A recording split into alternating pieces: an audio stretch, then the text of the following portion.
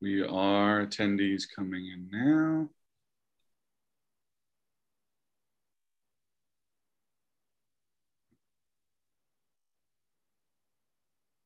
So attendees are filing in now, and whenever you want to start, go right ahead, President Norwood. Okay. Good evening. Welcome to the Milpitas Unified School District Special Board of Education meeting agenda, March 30th, 2021.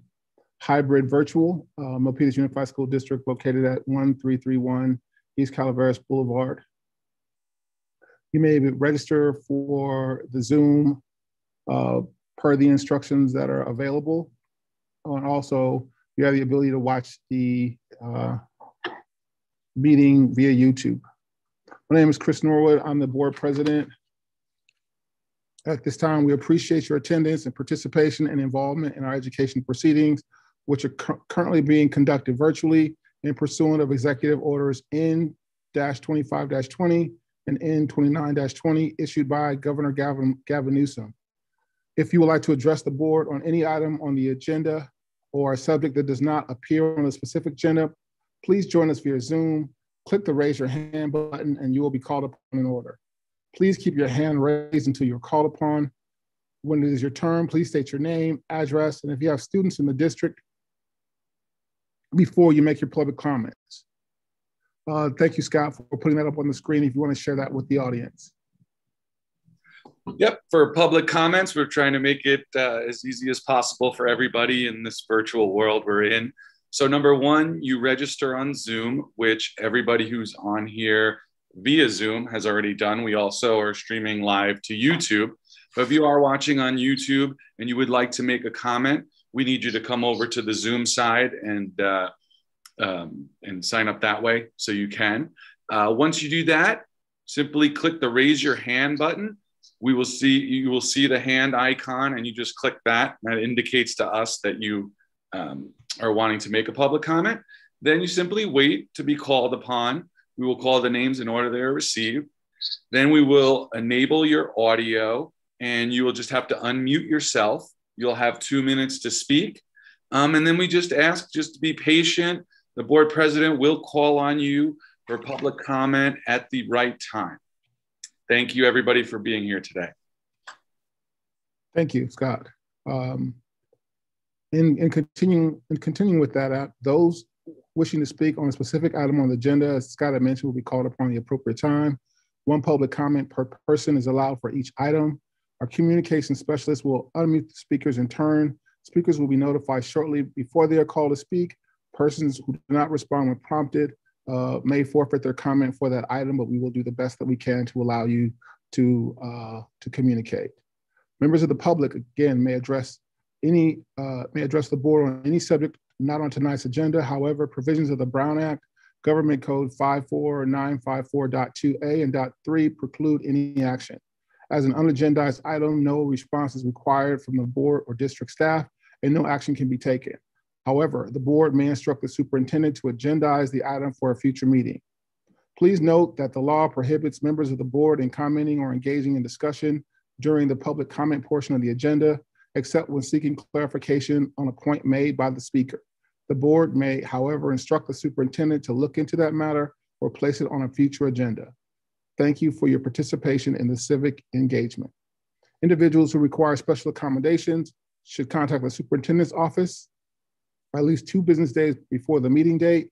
All disclosable public records related to an agenda item for discussion in open session of a regular meeting of the Board of Education and distributed to the majority of all the board members less than 72 hours available to that meeting shall be made available to the public inspection at the same time the writing is distributed to all of the majority of the board members.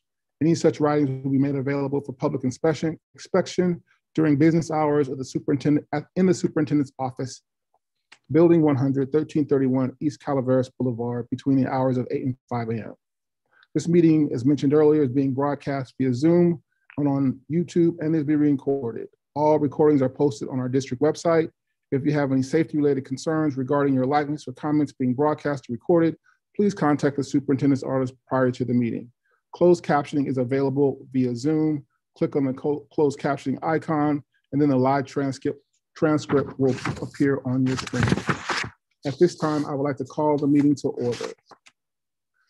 Board President Norwood here. Board Vice President Kelly Yip Chuan. Here. Board Clerk Han Lien. Here. Board Member Michael Tsai. Here. Board Member Minno. Here. This evening, I do not believe that we're going to have our student board reps, Amy Stanley or Effie Mattheos. Amy's here. Oh, hi, Amy. Board Member Amy. Yes, I'm here. Excellent, thank you. At this time, we're on item 3, review and approve the special meeting agenda. Is there a motion? Motion. We have a motion. Is there a second? Second. We have a motion, the second. Roll call. Board Member Yip, Board Vice President Yip Chuan. Here, yes. Board Clerk Lien. Yes. Board Member Tsai. Abstain. Board Member No. Yes. Board Member Norwood. Yes. At this time, please rise for the flag salute.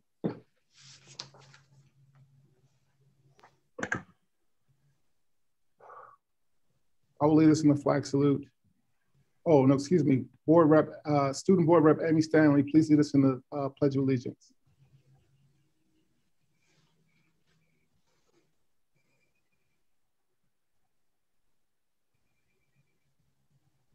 Amy, are you there?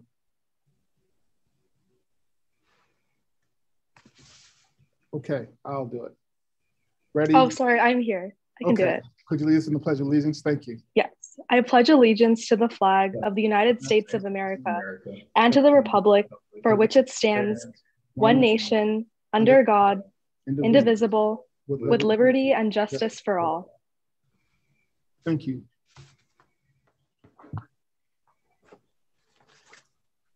Scott, are there any comments from the public? We have one hand raised at this time. Let me see what it is. Yes, Jacqueline Romero has her hand raised. Jacqueline, we're going to enable your audio and then you'll have 2 minutes to speak. Go right ahead. Good evening, School Board of Trustees and Superintendent Cheryl Jordan. Thank you for the time. Tonight I represent the students that are struggling in silence. It has become apparent to our community that MUSD is actively committing a violation against our youth. Choosing who can return to school first is discrimination. Where is the equality that is provided in our Constitution? Equality should be the first priority for all MUSD students. The email sent to high school parents clearly states the plan of action to only allow freshmen and students with 3 or more Fs. The option to return is then given to those that want to return. This is a half-hearted attempt to get the kids back on campus for the state's money grab. Our schools should not reopen until all students can return. We would like transparency on how many parents actually replied to the survey. The reports that you showed in one of the meetings showed over 500 students at the high school have been identified as failing or not participating. That is of concern. But what about the struggling students that haven't been identified? What about them? Some students will thrive with online learning because they'll thrive in any environment. Some students will survive and some won't make it. I would hope that you would want everybody to thrive. The question is, when will equality be a priority? Thank you for your time. Thank you, Jacqueline. We have no more hands raised at this time, President Norwood. Repeat, Scott. Are there any other hands raised at this time? No more hands raised at this time, President Norwood. Okay, thank you. Board group agreements. Board group agreements are provided for the board's ready reference as a reminder of our conduct as elected officials. Per Board Bylaw 9001 amended on November 26, 2019, board members and the superintendent agree to the following. Keep learning and achievement for all students as the primary focus. Ask questions for our own understanding. Be open and honest with each other. No surprises. Includes unapproved communications with law enforcement, news media, regional elected officials on behalf of the district or the board. Be aware that our behavior in the community reflects on us as a team. Communicate proactively with each other about topics, questions, and challenges in open session and in advance of public board meetings in compliance with the Brown Act. Participate in professional development and commit the time and energy necessary to be an informed and effective leader. Actively support the culture of we in action, deed, and opportunity to serve the students and parents of the Milpitas Unified School District. Item 7, action items. Are there any comments from the public at this time, Scott? No public comments at this time. Awesome, okay. Action items, follow-up discussion on censure of Board of Education trustee Michael Sod, board president. On March 9th, 2021, the Board of Education voted 4-0 to approve the resolution of Milpitas Unified School Board of Education to censure school board member Michael Sod. At that meeting, President Miller included an amendment to Clerk's Leanne's motion to add consequences of action to be determined at a later date and upon review of additional information.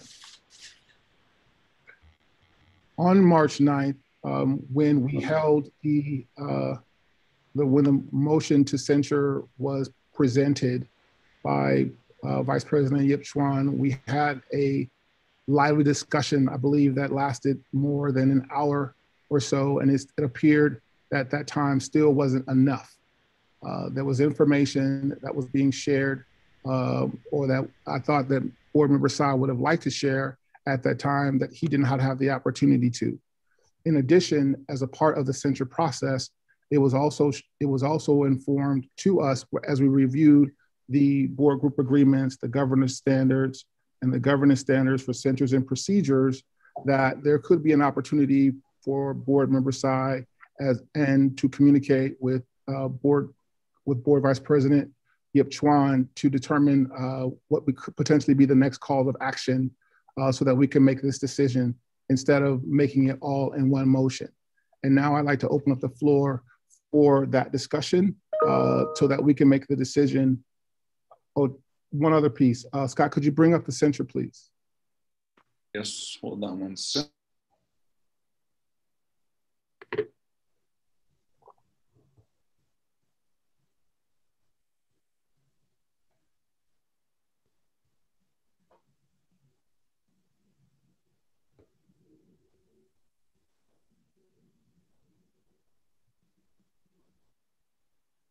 Thank you. And if you could scroll to the second page. Oh, maybe it's the third page. Keep going. Right. And then it was, now therefore, this is the piece that I requested to amended the motion. Now therefore be it resolved that the Milpitas Unified School District Board hereby censures School Board Member Michael Sa for repeated violation of the board policy and board agreement and the negative impact of his actions, and remove him from representing MUSD, including the board assignments. That is what I refer to in terms of consequences of action to be decided at a later date, which also includes how will the decision made tonight be enforced, or when will they conclude, and how can we figure out how to move together as a team, move forward together as a governance board on behalf of the students, parents, and the Milpitas Unified School District staff. So with that said, I'd like to open up the floor. I'd like to open up the floor and not call on anybody in particular in a particular order to begin this discussion in terms of the censure action and the consequences to be decided.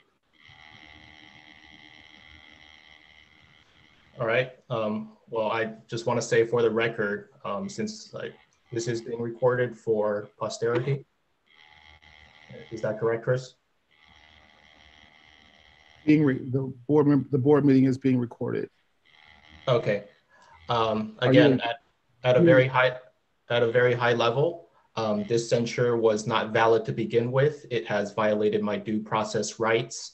I was not shown any of the allegations being made against me right up until the moment they were published on the public agenda. It is clearly intended to try to shame me in advance of the 2022 elections.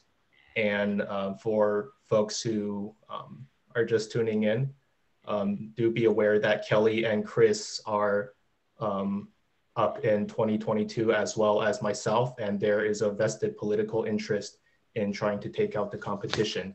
Again, I reiterate that this censure has not been valid from the beginning. It is an act of political retaliation. And this follow-up meeting, and I hate to say it, was called at the last minute as a special meeting.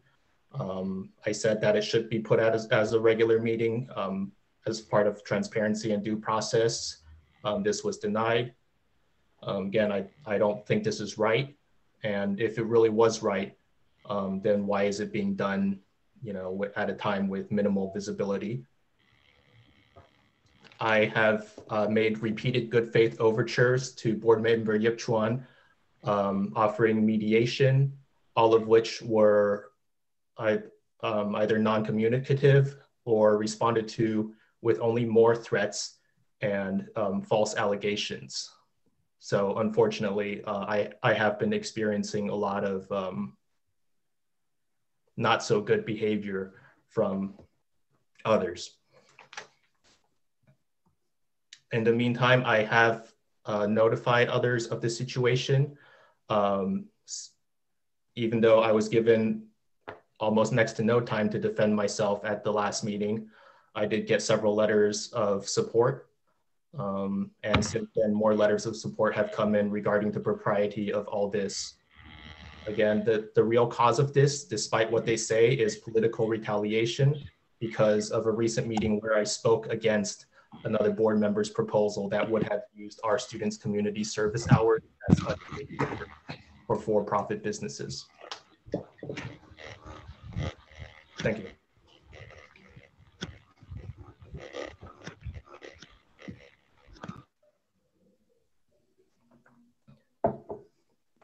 So, Mr. Tsai, just a couple of points in context. The requirement for agendizing a board meeting, and particularly a special board meeting, has several reasons and has several opportunities. This item was discussed at the last board meeting. It was recognized that we only have scheduled potentially one board meeting in the month of April. And the time upon which this particular item would fit on our agenda in context of the business that we have been sworn to an oath to uphold would have been toward the latter part of the meeting. So in the spirit of transparency, this is the only item on the agenda tonight. It is being held at a time that is honorable consistently with other meetings, except for it's on an odd day. But again, the special meeting, we followed all the protocols in terms of when the agenda was posted and it was made public. So I do recognize your comments as far as your concerns, but I ensured that I took into context all the things that needed to be taken into context before this meeting was called. So thank you for your comments on that. Are there any other comments from the board members? I'd like to share an email that I sent to board member Tsai. I know that he's mentioned that he's reached out to me numerous times to try to reconcile, but I don't ever recall getting a communication for it. But the last communication I did receive, I did respond to the board member, and I said, "Dear Michael, I have received your text message regarding the suggestions that we go to a conflict mediator. These suggestions will not change the fact that a censure resolution has already passed.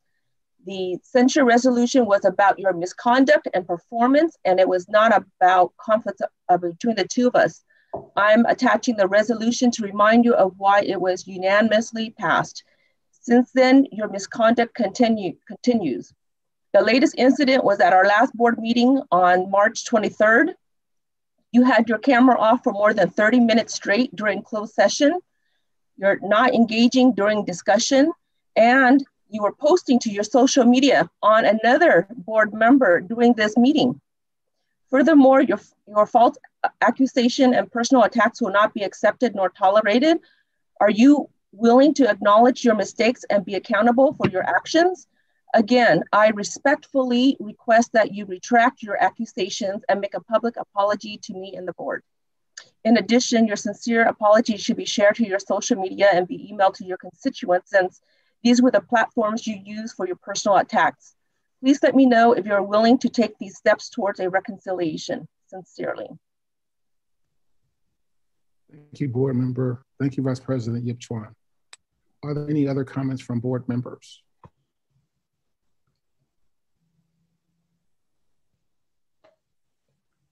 Again, this is what I was referring to. Every single time I reach out in good faith, I get hit with more false allegations and threats. And as you heard just now, she accused me of something in closed session. And this unfortunately has been the pattern with this board member for some time now. Even the most innocuous of acts gets turned into an allegation and an attack and twisted into something somehow bad. For example, at a previous meeting, she verbally attacked me, accusing me of showing up at her house or something. And it was to wish a Merry Christmas with Cheryl at the time, who was going around delivering cookies. So even something as innocuous as a Christmas greeting gets twisted by this board member into something somehow nefarious. As for in general, no, I've done nothing wrong. If anyone is owed an apology in this situation, it's me. And if anyone should be giving an apology here, it is board member Yip Chuan. So I would like to ask you, Kelly, you've expressed that you're not willing to go to mediation, but I would ask you if you're prepared to apologize for your conduct, which I've only begun to describe. So let me interject here. This special board meeting has a specific intent, and that specific intent is to determine the consequences of action regarding the approved censure. So it was my hope that we could have a quality conversation about, one, the opportunity to make the best decision as a collective team, with you included, Michael, as a part of that discussion regarding the censure and the consequences thereof. Moving at this time, I believe that you have spoken, Kelly has spoken, and then you have also responded in terms of your feelings about these particular proceedings and this process. Well, these aren't proceedings because a censure is not a legal action. It's a statement. This is not a legal act, which we have shared with you, and we had gone over when we went over the governance standards in terms of what a censure actually is. So I want to be very mindful and thoughtful of that as well in terms of actually what a censure is. So now moving on to the discussion about the consequences of action to be determined at a later date. Board Member Sy has Superintendent Jordan, who has the information in terms of the responsibilities for Board Member Sy?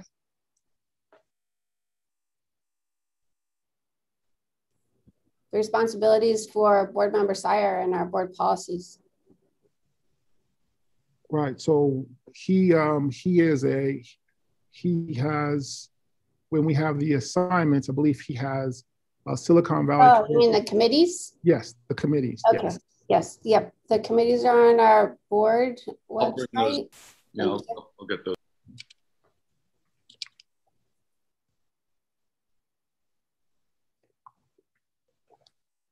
And Scott, after we bring those up, I believe we have a hand in the audience.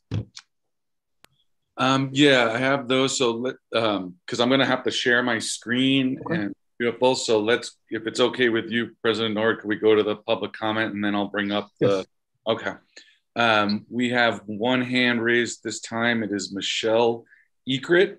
We are going to enable your audio, Michelle, and you'll have 2 minutes to speak. Just unmute yourself and you're good to go. Thank you, Scott. My name is Michelle Ekrit. I live on Mount Diablo Avenue in Milpitas, and I am an MUSD employee. I made a public comment at the October 22nd, 2019 board meeting regarding board member Sy. I pointed out multiple board meetings that Mr. Sy was tardy for or absent from. He obviously did not care to try to honor his commitment he made when he took office. In board member Kelly Yip Schwann's resolution, Mr. Sy was absent or tardy for 5 additional meetings after I had addressed the board. This should be considered this evening. Also in board member Yip Schwann's resolution were statements that not only has Mr. Sy publicly attacked Ms. Yip Schwann, but he also attacked board member Han Lean for something she did not do. It was done by someone else without her knowledge, which she publicly explained prior to his public accusations.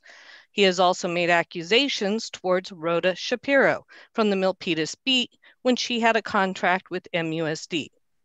This is very concerning to me, as all of these people are women. We have 2 male board members, and Mr. Sy has not publicly made accusations against them. I find this very disturbing, that he is showing a pattern of publicly attacking women.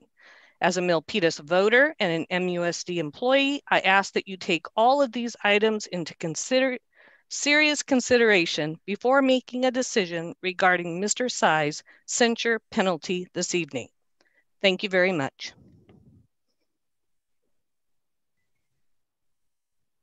Thank you.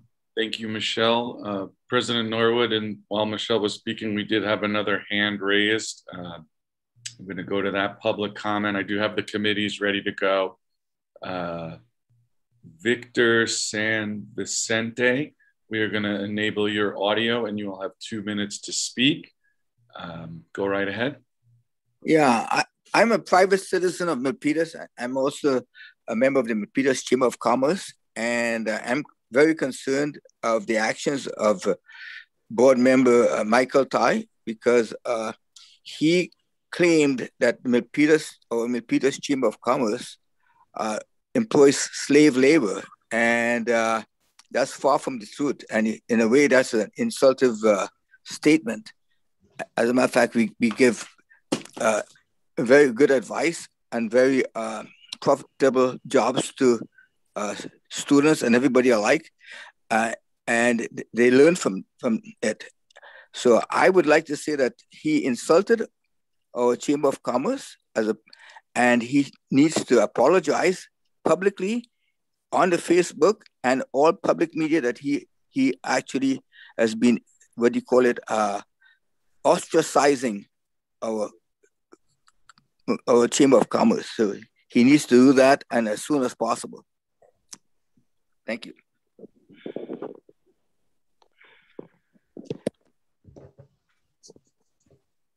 Okay, and we have another hand raised for this item.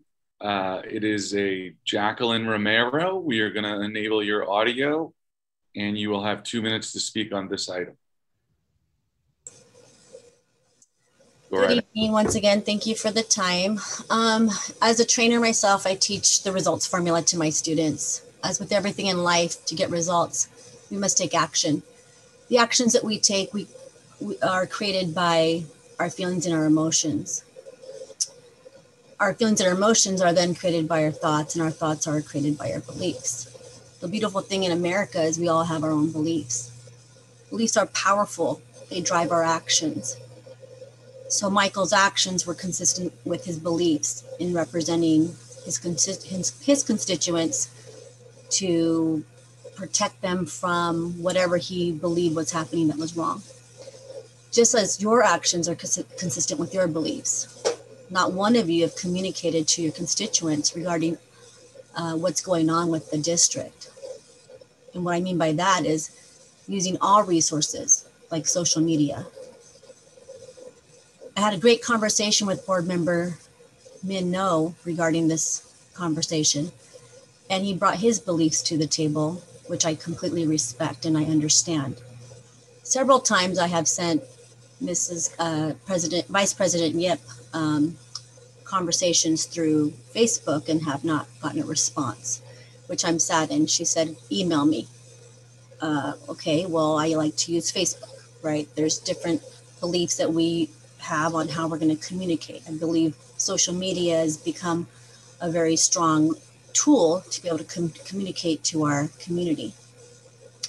The reason why I bring this up is because this censure could create precedents where our board members do not have the freedom, the belief to communicate to their constituents. That to me is a problem. Please reconsider your belief on the censure and what effects it will have long term. Thank you. Okay, and that was the last public comment at this time. I'm going to go ahead and share my screen and bring up the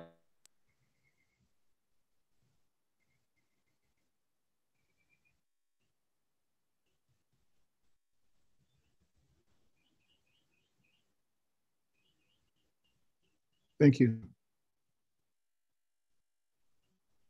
The censure resolution requests that board member Sy be removed from all of his school site assignments as well as committees, which indicates that he would, if that is the motion that carries this evening, then he would be removed from the school site assignment of Rose Elementary, Pomeroy Elementary, CDC of Rose and Sunny Hills. President Norwood, may I cut in? You're reading assignments under myself and not board member side. So can we clarify that? Thank you.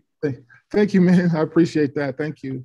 So again, the assignments he would be removed from would be Zanker Elementary, Weller Elementary, and Cal Hills High School as far as school site assignments. As far as school board member assignments on internal and external committees, he would be removed. He's the alternate for the CBAC. He is an alternate for the City Public Safety and Emergency Preparedness Commission. He is the alternate for the Santa Clara County School Boards Association. He is the representative for Metro Ed. He is the alternate for the PTA council rep.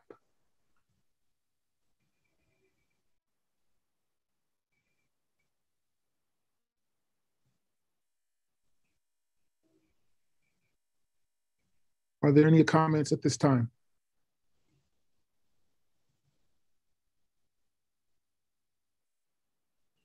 Michael, do you believe that there's any reason, or could you, I would be interested, if you're interested in sharing why you would like to remain on these school site assignments for the boards to hear in consideration in terms of the next action that they may take. Some minutes earlier, Chris, you were talking about how a censure is not a legal thing and it's a statement. And if it was just a statement, then let's leave it at that. But what's being put on the table now sounds like more than a statement. You're trying to, or sorry, I won't say you're trying to, but if this goes ahead, it will have a material effect on my ability to represent the constituents and bring their voices to the table, as well as work with the community that I joined this school board in order to serve. So, if you're talking about a censure as only a statement, the statement's already been done. You got the censure you wanted, but this is really. So nobody wanted a censure. What? Sorry. Nobody wanted a censure. We didn't. So you got a censure. Whether I'll leave out if you say you didn't want it. So whatever the case. The censure was done already.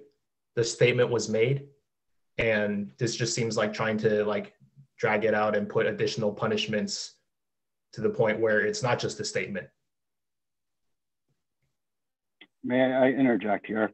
Our board group agreements, number one, talks about keeping learning and achievement for all students as the primary focus.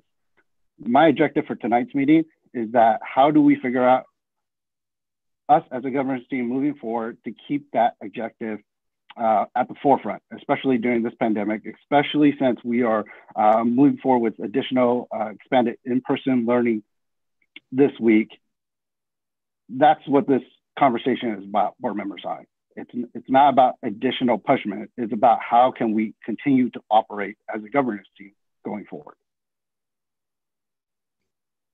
Right, so we can operate by continuing to operate. And you talk about the focus being on number one. Well, I think trying to like publicly discuss how you're going to punish me is taking away the focus from learning and achievement, and it's turning this into like a political arena.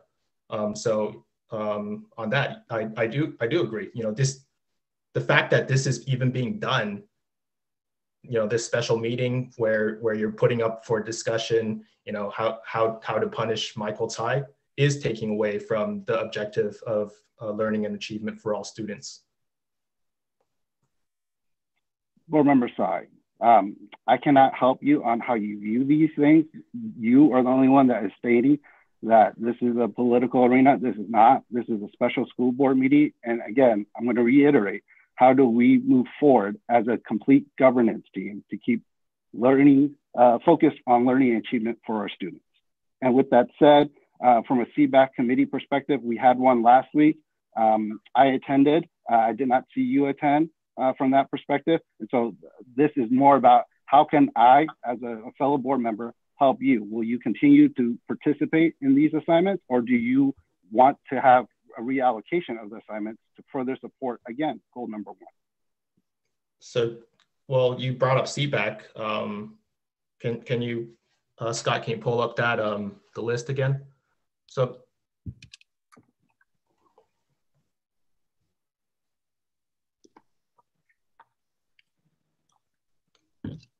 okay. If you wanted to go to CBAC, that's your right. You know, I serve the community the best I am able. So from a communication perspective, right? If you had attended, I would have dropped off because yourself and Vice President Kelly Schwan were the official assignments there. Again, as a part of the governance team, I'm there in support of our team and our district, right? So that we have representation from the school board at the Community Board Advisory Council meeting.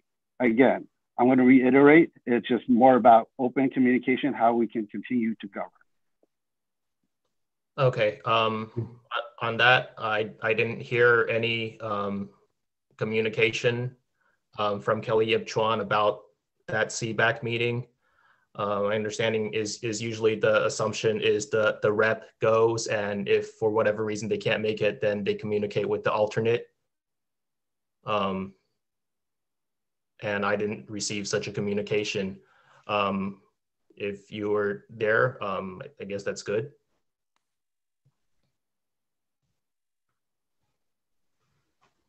Thank you, Board Member No, for trying to put this conversation in context regarding not being punishment, about how we move forward, how we look at the responsibilities that we have as board members on behalf of the Milpitas Unified School District, how we communicate with each other. And I would look at board group agreement number 5, be aware that our behavior in the community reflects on us as a team. Mr. Tsai, I'm sure that you may be, I'm sure that, I can't say you're sure, let me put this in context.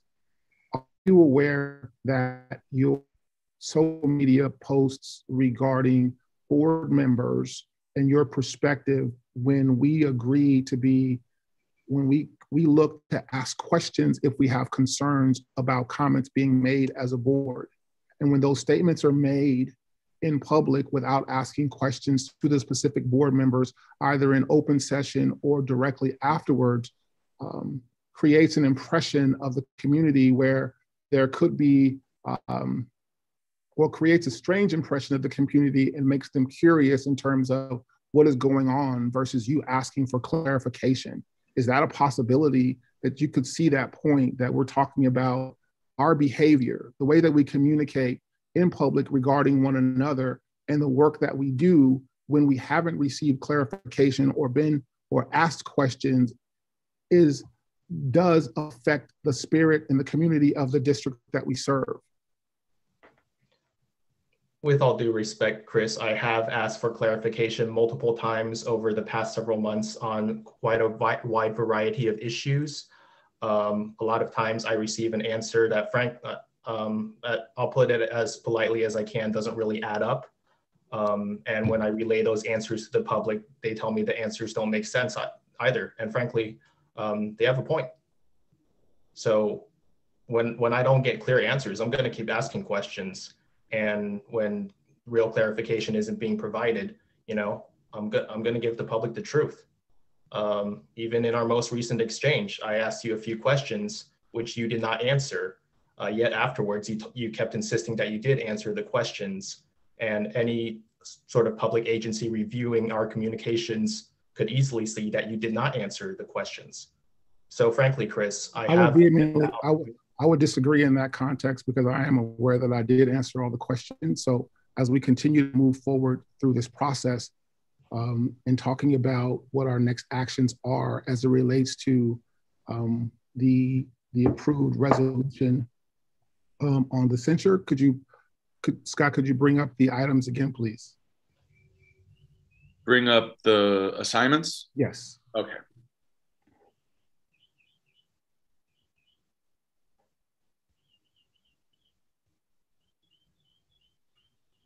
So as I've identified the different items that Michael Tsai is responsible for, as far as the school side assignments and then the school board member assignments on internal and external committees for the 2020 calendar year, we have the opportunity to determine what the next action is going to be, or what the action will be, if there will be any action regarding to the censure. We have the ability, as far as the consequences to the action, to determine what those next items are. Michael, are there any other comments at this point before we call for a motion?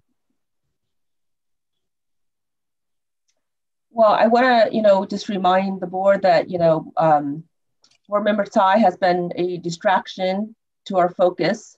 His behavior counters what the board agreements are about. He's not engaging. And I don't know if any of you guys saw the negative post that he put to his social media during our board meeting last week. And it was towards one of our fellow board members. So I do recall that in our training, in terms of being open and honest, and in our training, we talked about being fully engaged at our board meeting. So it is concerning that during a board meeting that a board member is posting during social media. I know that we are in an era of virtual learning and we are not all in person. So, but that is concerning. And we should be thoughtful of that. The fact that this is the school district's time. This is the school district's business that we are here to handle, to listen intently to the speakers, and to be able to be willing and engage in thoughtful discussion as we make decisions on behalf of what the term that's being commonly used as constituents. Thank you for that. Thank you for that information. I should clarify that I did not post on social media during a board meeting. There was a gap of time between when closed session ended and there was a brief recess before open session would resume. So no, I do not post on social media during a board meeting. And it was an attack on one of our fellow board members. And he, shortly after that, he deleted. But if you want me to remind you, I do have a copy of that before it was deleted. So nothing I have ever posted on social media is untrue. And if you choose to interpret the truth as an attack, that is unfortunate and frankly, a little disappointing. There's actually an American president, Harry Truman. He had a great piece of wisdom about this, actually. It was, I believe, after he became president, and there was some sort of discussion going on, and someone said to President Truman, and I'll make the language a little more polite. He said, "Give him hell, Harry." And President Truman responded to that person, "I don't give anyone hell. I just tell people the truth, and some people think that's hell." President Truman.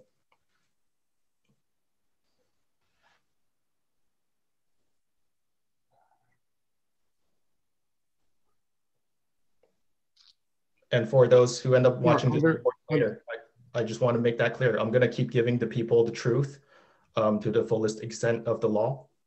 I have never given out any confidential information that I am legally prohibited from doing so, but nothing I have ever said is untrue.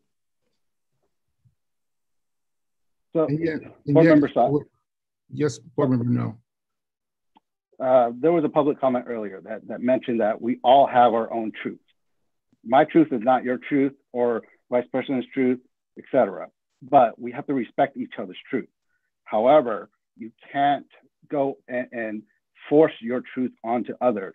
That does not create bridges as far as moving our district forward.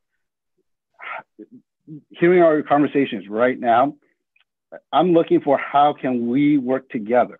Again, I'm going to focus on that in this meeting. How can we move together and find a way to interact for the remainder of our time together? Thank you.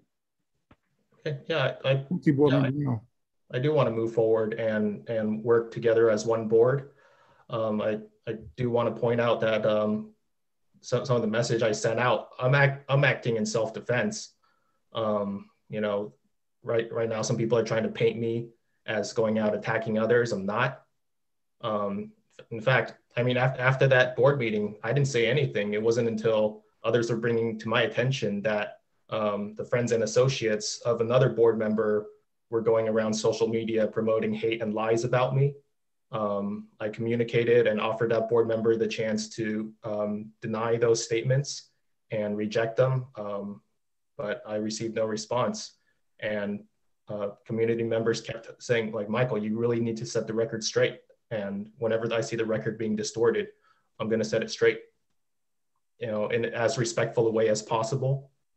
You know, I read that censure resolution against me, and frankly, it was kind of disappointing. One of the statements I made, I was actually defending another board member with one of those statements because there was a time during that election cycle when a campaign message was sent out using that board member's name, extensive use of the title, and very much created an impression that this board member was acting on behalf of the district to endorse a political candidate. I received so many complaints about that. I received a lot of community members complaining to me about this politicization of the school district and misuse of the title and district name.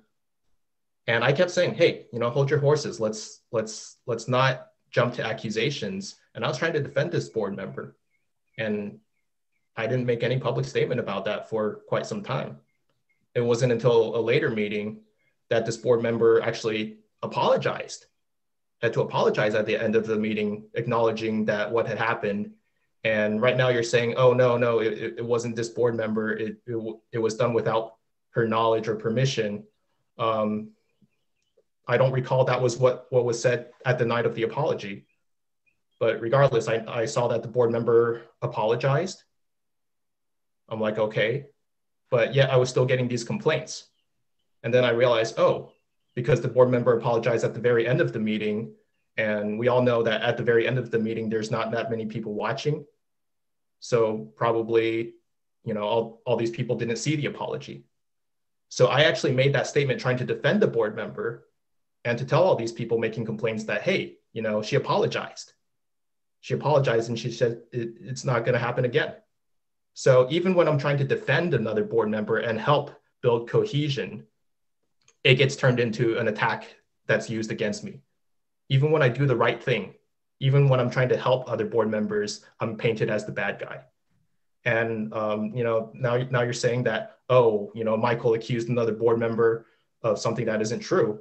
Fact of the matter is, nothing I said there wasn't true. And that board member is in fact currently under investigation by the Fair Political Practices Commission over those campaign messages.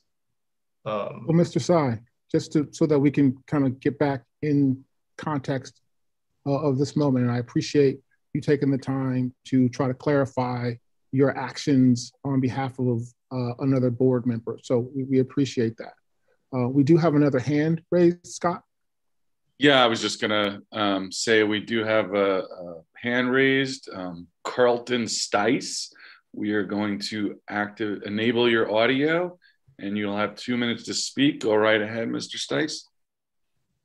Thank you. I wanted to make a quick statement that, when the list came up of board member assignments, I actually had to be reminded by that list that Michael Tsai was the representative for Calaveras Hills High School, because I have received 0 communication, 0 school visits since he has been a board member, except for, I believe, in his first month, he came by the school and rather than ask questions, he seemed to be telling us what his take on how we should collect data and, try to make improvements to our school. And I think that's most unfortunate because his service as a board member needs to be focused on his assignments and helping, and as he says, serving his constituents.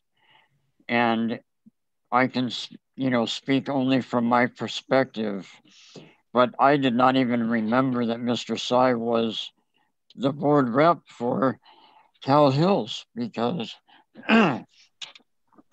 he has been so not involved in the school. And that is very concerning to me that someone would take so much time to continue to seem to draw politics into the workings of the board and mention politicization, and yet have not been doing one of the basic responsibilities, which is supporting one of his 3, I believe, school sites. So I wanted to mention that. Thank you.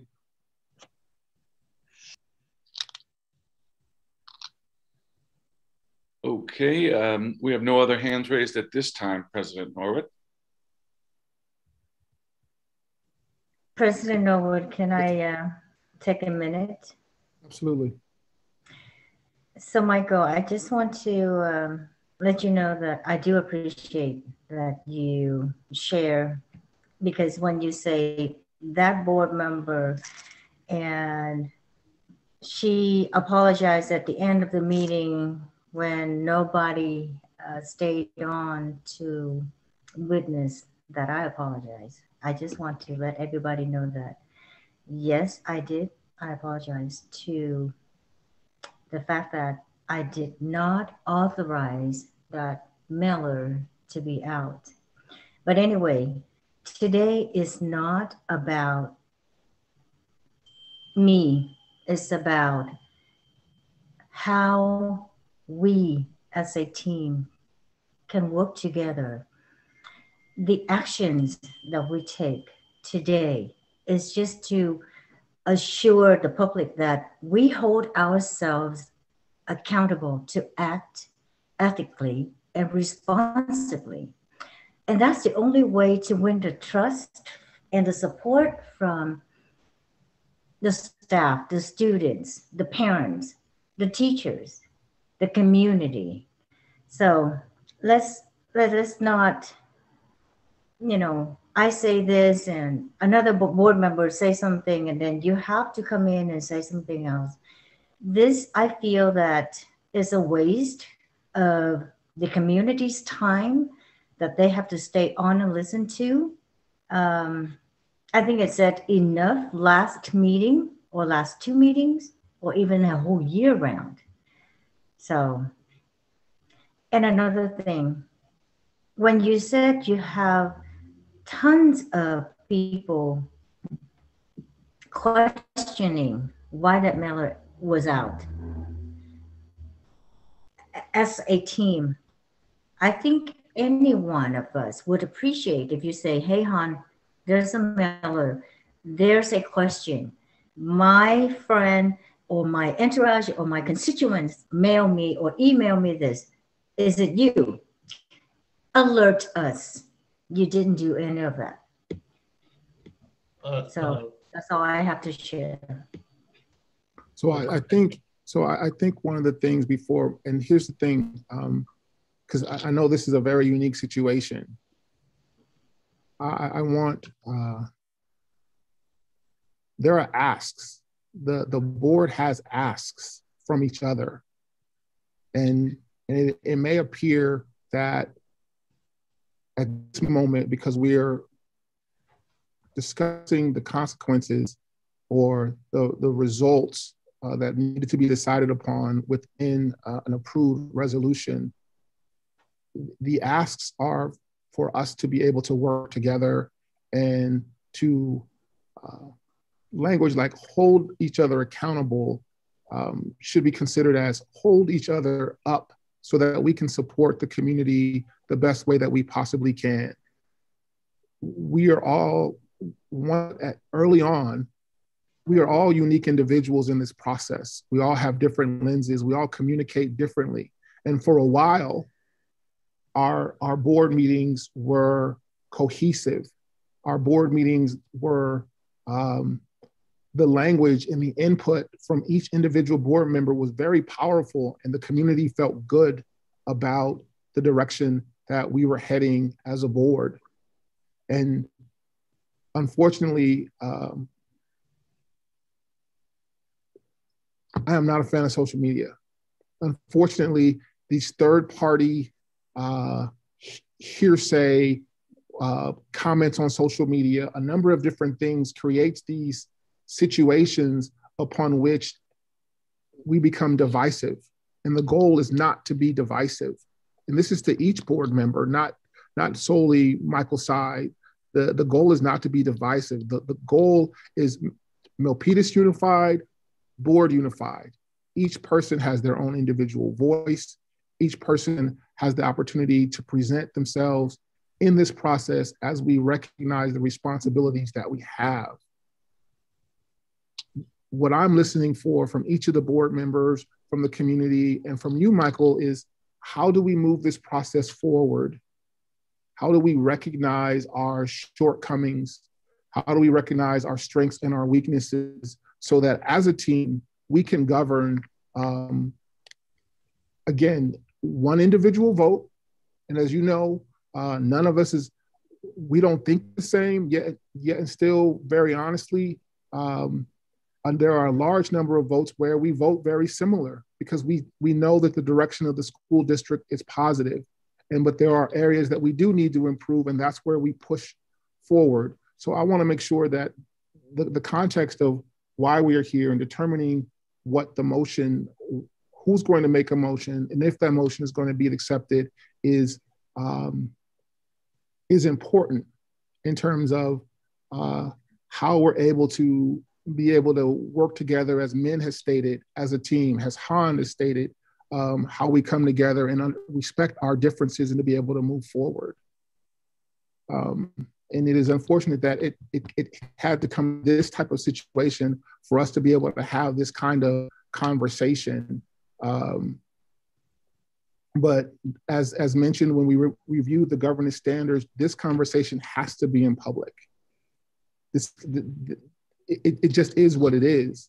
And there's no other way to get around it. So I don't want you to feel as if you're being attacked. It is an opportunity for us to determine what our next actions will be. And even after this, I am going to ask the superintendent to schedule a board retreat so we can continue to find ways to have better understanding, to communicate with one another, regardless of the outcome of today. I will say that with the principal Stites had mentioned in terms of your assignment and not being in contact with them, that is concerning.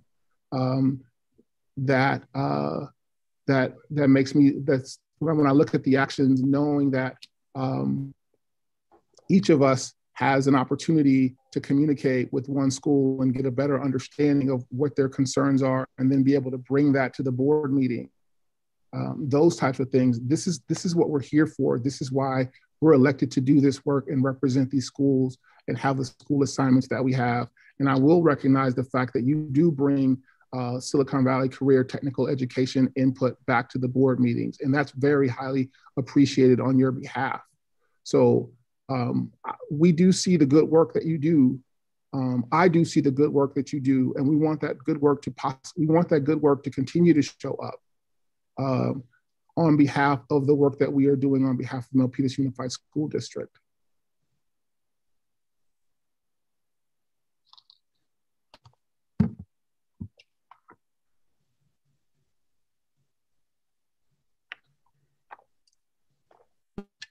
So,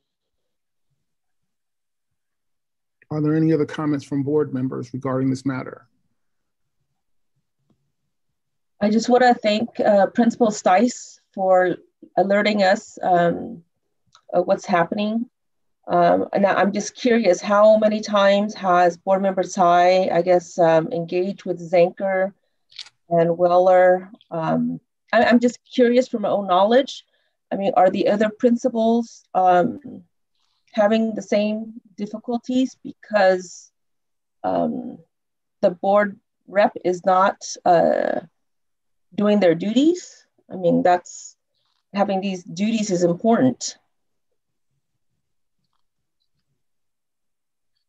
I believe that we have that information readily available, and it is almost Board Member Vice President Yip Chuan. It's a great question. It's a great question to be asked of not only Board Member Tsai, but all of us. Are we in communication with the school sites that we represent? That's a great question.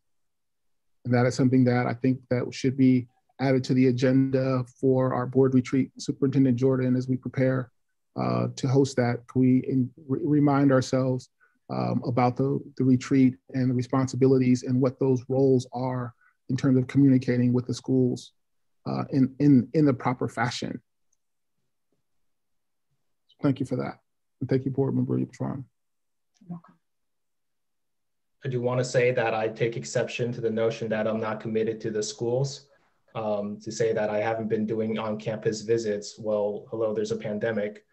And I, for one, thought the visit to Cal Hills was very good, and we were laying out a positive vision forward to keep improving and enhancing our outcomes for our students. I have been very supportive of Cal Hills, including on social media, so to hear this really comes as a surprise to me, which unfortunately I find kind of this a little. You just find a reality. I mean, that. No, well, the thing is, I'm surprised to hear this, and as for the other visits, it's kind of putting me in a catch-22 because I did make an effort to go around and visit all these sites, including making appointments and meeting with the folks. And this is something that I was surprised by early on, where even after I had made a scheduled visit, later on I find out that someone is spreading a rumor about me behind my back, talking as if I just showed up unannounced, and they claimed that I was following the secretary around without their permission, and I found that frankly appalling. The secretary invited me on a tour of various facilities, and we had a very good conversation. So there's this thing going on where when I do a certain thing to serve the community, someone goes around and tries to twist it, and try to like, I don't know, somehow cast me as the bad guy. So I take a certain message from that. And then later on, when I adjust to try to, you had right, as you had mentioned earlier about truths. You had mentioned earlier about truths, and board member No had mentioned about truths. And everybody has their truth, and each individual and the way they express their truths and their concerns is up to that individual, because that's that individual's truth, and we have to receive that. I will tell you that this is a difficult and exciting and challenging opportunity for each of us as board members. It is, and it comes with a lot of responsibility, in many cases unnecessary scrutiny, but there's a reason why they're called governance teams. There's a reason why we have board group agreements. It's a reason why we each have individual votes. And this message is not only for Mr. Sy, but it's for all of us. And I know that anytime that I try to speak, I make sure that I'm listening to myself first. This is difficult. And we have to be humble in terms of how we work through the issues and the way that we communicate and work with one another. Otherwise, this doesn't work, or it doesn't work as well as it could. And that's what I want. And that is why I brought this item back. Instead of just approving the resolution as was, I said, let's bring this back and try to work through this as a governance team moving forward. We can agree to disagree. That's important. But the concern about the accusations, the concerns about the attendance, the concerns about how we communicate with one another and about each other when we're not in each other's presence matters. It does, because we are setting an example for we have the executive cabinet, we have well-attended board meetings, we have a lot of things going on, and it does matter.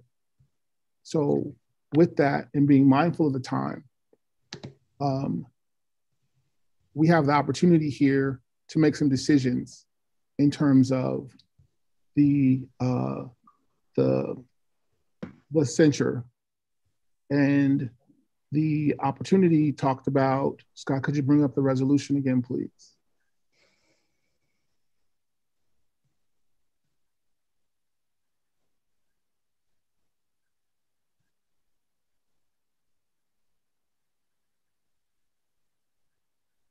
Did you want me to start up top, or was it the graph?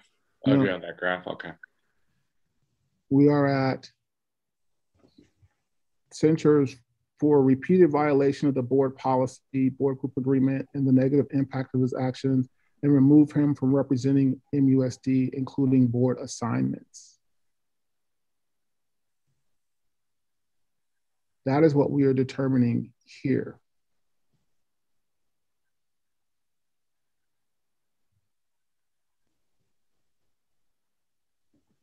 There appears to be two parts to that language, right? And we need to segregate the two as far as representing MUSD as a whole and the board assignments as well. Because even if he's removed from board assignments, that does not necessarily mean board member Sy is not representing MUSD, because he's still sitting in his trustee seat.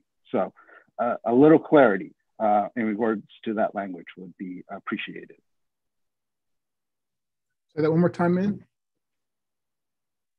So there are 2 points there in that action, that in that resolution about representing MUSD and including the board assignments.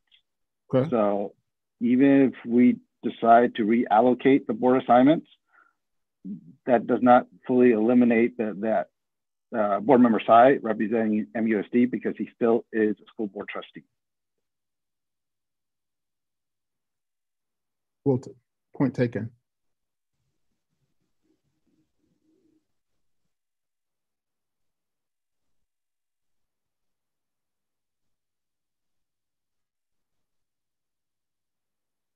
there any other comments regarding what we're looking at? Scott, that should stay up, please, because that language is everything.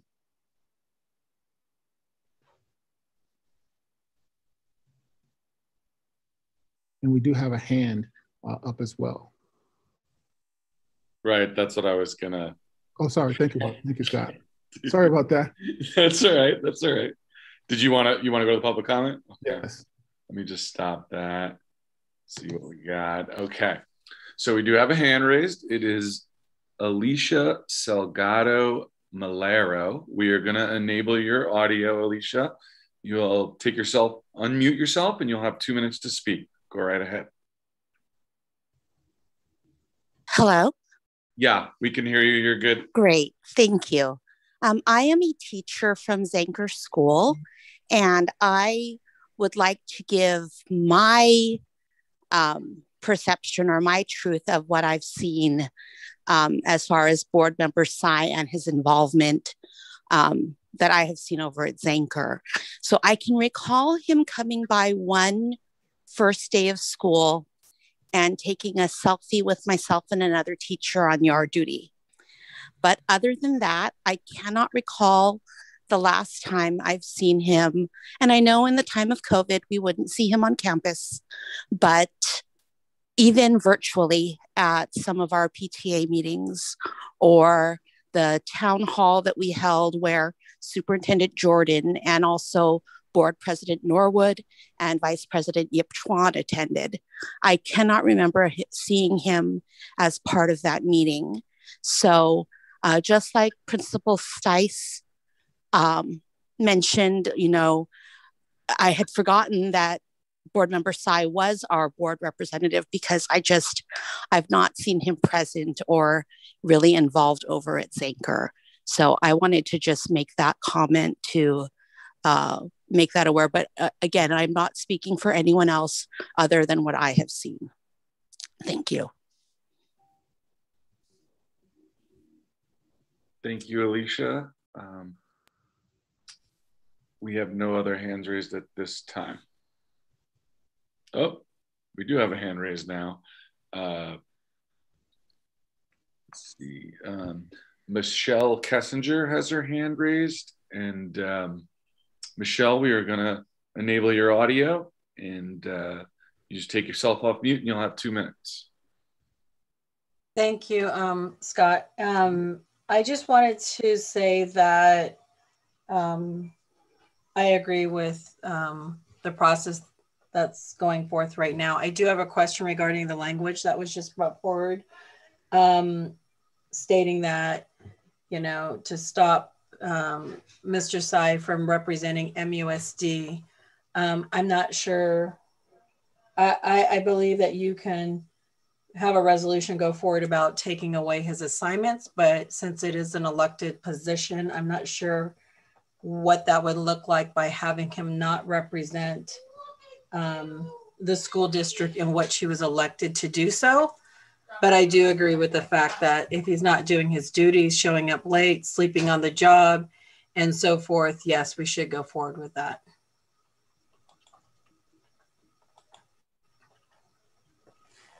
Thank you, Michelle. And I'm just waiting to see if there's any other hands. There is not any hands raised at this time, so no more public comment as of right now.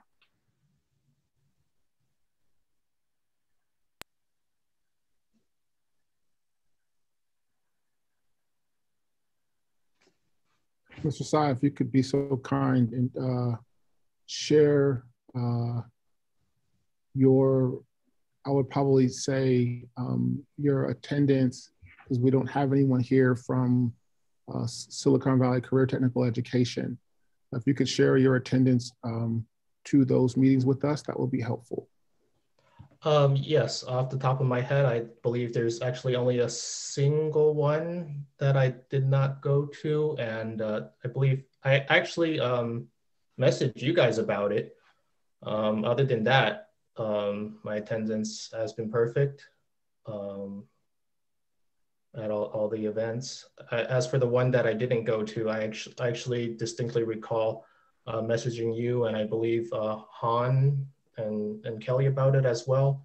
I asked Han if she was gonna be around on December 11th, I want to say it was. I attended that one. Yeah, and then Han said, "Oh, is it any of your business?" And then I said, "Well, why that Michael? It's a that's okay, Michael. Here, Chris, President Norwood.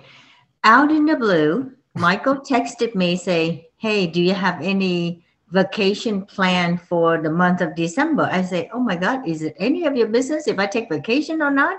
That's the point. I didn't say that because if you would say it in the context like, okay, Han, I will be out, I will be sick, I won't attend this. Are you available to attend the meeting for me? Then the answer would be different. That's all. Okay, so thank you for wow.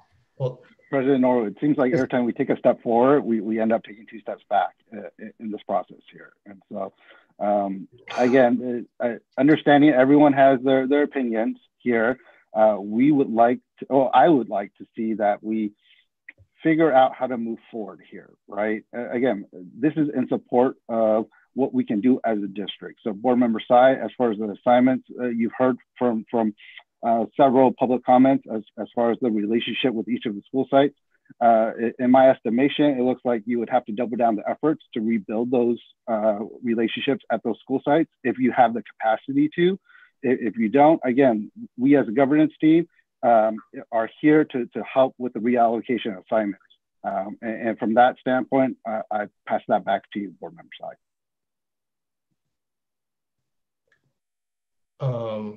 I want to say I wasn't, you talk about the board agreement of no surprise. I'm surprised to hear this feedback, but I'm hearing it. So the question here is, what are you, or at Board Member side, what will you do after hearing that? I'm not looking for you to hear preventative self-defense comments. I'm looking for what can you do as taking that step forward. I'm going to do my best to support everyone in however they can be supported. If they feel like I'm not paying enough attention to these school sites, I can do that more. But from what I heard, it sounded like there might be some other issues at play. Sometimes I have tried to reach out to staff members, yet then I get told that I'm not supposed to talk to staff members, that I'm only supposed to talk to the superintendent, which unfortunately I feel kind of hampers communication a little. So maybe we can work on that, because frankly, usually I have been talking with staff members to coordinate that. But yeah, so back to the previous thing, if you didn't want to hear about the details of that story of Metro Ed, I was just trying to share the full story. It was a real simple question. The question was, okay, it was about your because what we've heard thus far are from 2 different school sites about your engagement. So my question, because as we look to make the decisions in terms of, and thank you, Michelle Kessinger, for your feedback in terms of that language, in terms of he is an elected official, so the removal of representing MUSD when it's an elected official, that is not something that can be done through resolution. But what can be done through resolution are the committee assignments, as well as the other activities through the central resolution. And so I'm trying to work on whatever motion comes forward, how I'm going to proceed. So that's why I asked the question regarding Silicon Valley Career Technical Ed. And so that's where I'm at in this process. Okay, and I'll give you the shortest as well as the other board members in terms of the next decisions that we are prepared to make. Okay, so then I'll give you the shortest answer possible. To the best of my knowledge, my attendance at Silicon Valley Career Technical Education has been perfect, with the one exception of that one meeting which I was talking about. Secondly, I do have and I do have letters from the board members there who can attest to that. Okay. Okay. Would you like to hear one of the letters? Just, you know, knowing, my question would be, knowing that this board meeting was coming, knowing that you were at the last board meeting when this was decided, knowing that we've had communication about sharing information with the board and on the record, I'm unclear why that information was not submitted or shared so that it could be shared with the board in the process versus you reading it over Zoom. Now, I object to that sort of framing. It was there was some sort of lack of clarity because you called this late last night 1 week ago. It was extremely short notice, which really just doesn't give me any time to prepare. Okay. So I take exception to, like, you know, exception noted. I mean, like it's somehow my fault.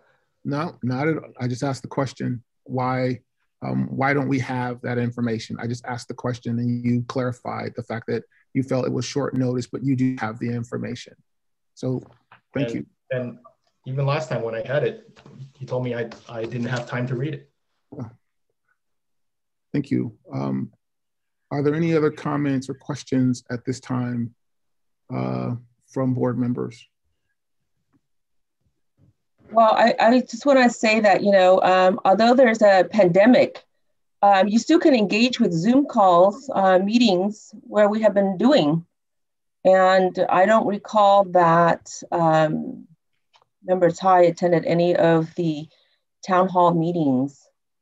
I mean, I think I saw everyone at least one or two or all of the meetings. So with that, I mean, I would like to make a motion. If there's no other objections, I'd like to make a motion that the censure to remove the board assignment until December when we decide on the next board assignments. Scott, can you bring up the board assignments item again, please? I'm going to state for the record that I have attended most of the town halls. I believe there was one recent one that I wasn't able to make it all to the entirety of, but to say that I've been consistently not going to the town halls is outright false. And Scott, if you're able to look up the records of those Google Hangouts town halls, I think it is easy to demonstrate the falsity of board member Yip Chuan's claim. So we have two items here. Scott, I can't see the title above because it says opening Google Docs. So we have the school board member school site assignments, and we have the school board member assignments on internal and external committees. So there are two items. And then to clarify the language in the resolution, the sentence says, and remove him from representing MUSD on school site and school board member assignments of internal and external committees. So I believe that to me, the internal is being the representative for the schools, you know, within MUSD. The external is the Metro Ed. For the board assignments. So repeat, Kelly, for me. So overall, it's pretty much all of his board assignments of Metro Ed, Zanker, Weller, Cow Hills. I believe those are all the ones that he's the board rep for.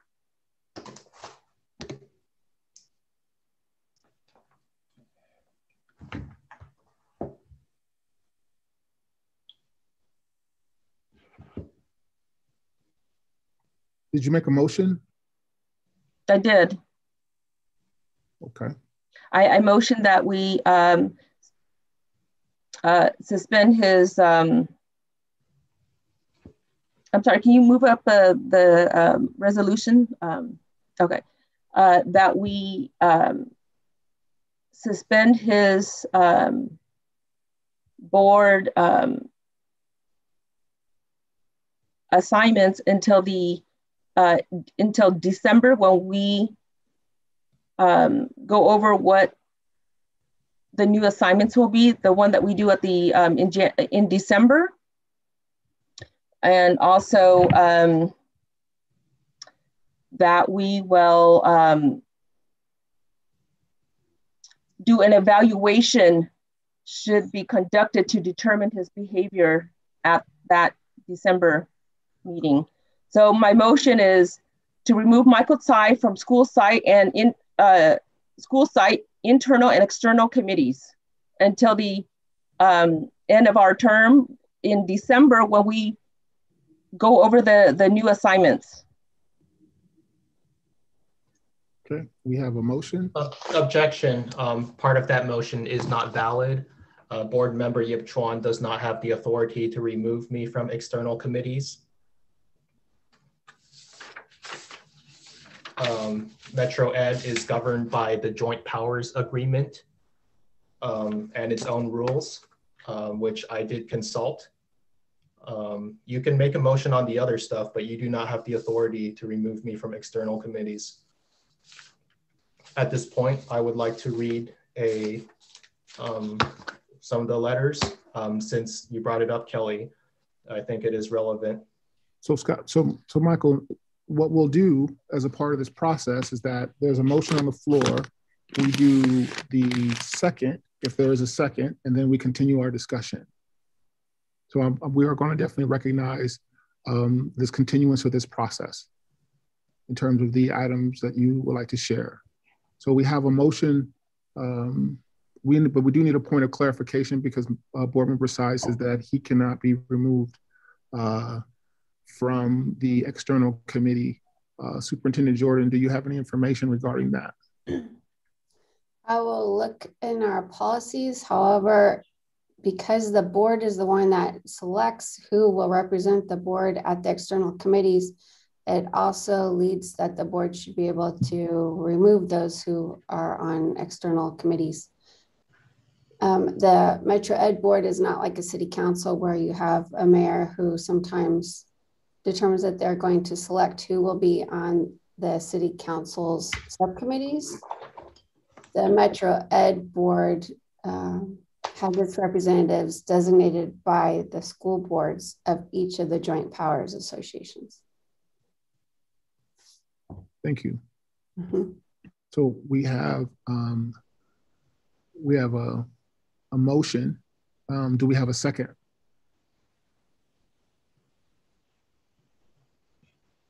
I'll second that.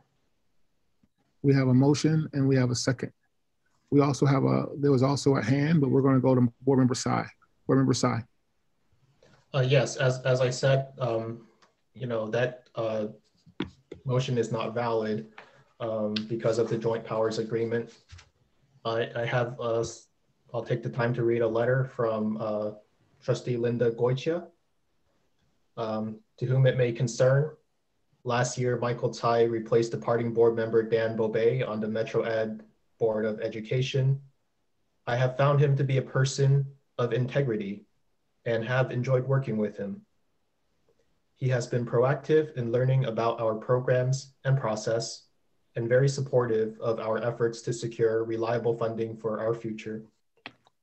It is my hope that Michael will be able to continue serving the Metro Ed District in the year ahead as we move to reopen as a hybrid model on March 29th. Regards, Linda Goitia, Trustee, Campbell Union High School District.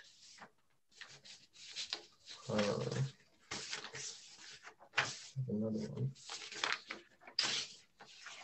Here's another letter. To the Milpitas School Board and all other concerned parties, I am writing as a veteran school board member, 30 years as a trustee since 1990, to express my strong opposition to any efforts at removing Michael Tsai from the Metro Ed Governing Board. Trustee Tsai has served effectively on the Metro Ed Governing Board, always demonstrating the highest levels of ethics and a passion for students and staff. He has been a valued partner and team member, helping to get Metro Ed on a path towards stable state funding during these very challenging times.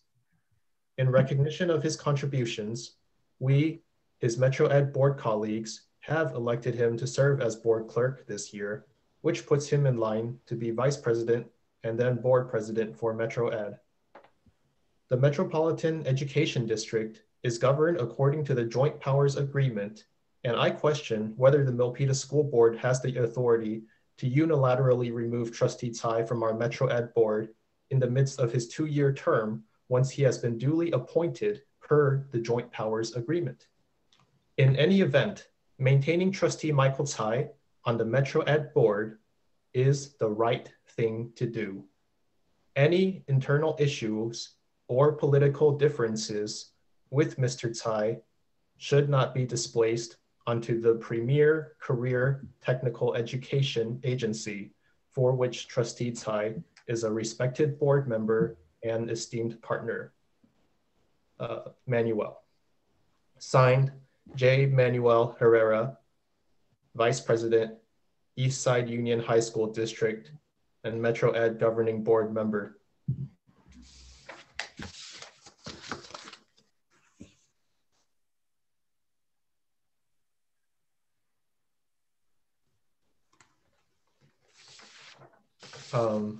For clarification, this was before my time. Dan Bobet was formally appointed to the Metro Ed, correct? And let me reframe that.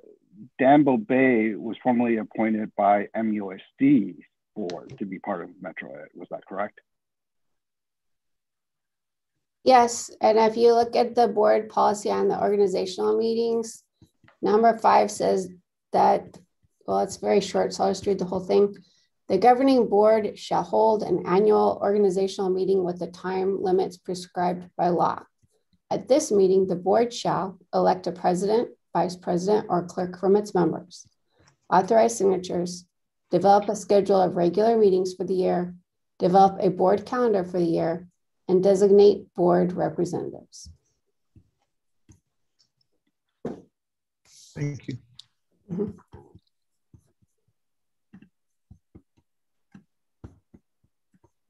So we have a motion, we have a second. Is there anything else that you'd like to add, Michael?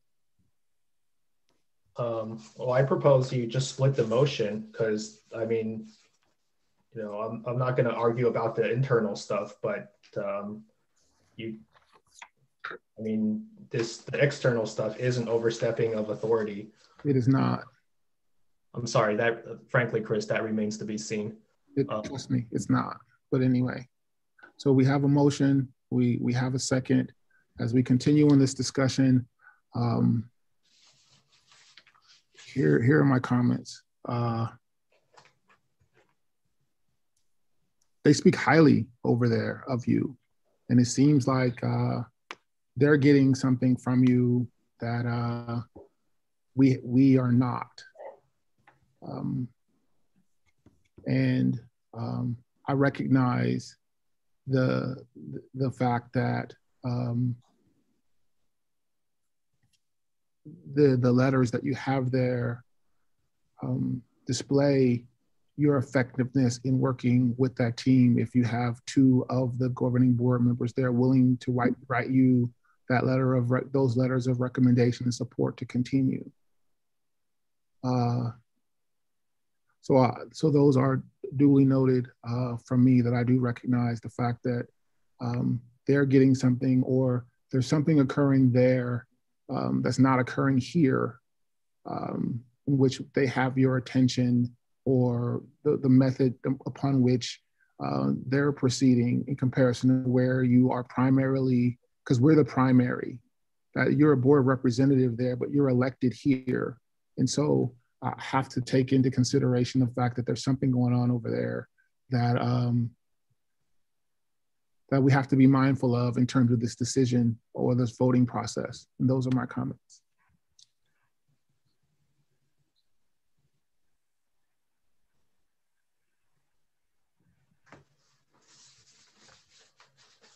Well, if we're all here, if no one, I got plenty more letters that I'm happy to read if we're all here. At this time, we have a motion and a second.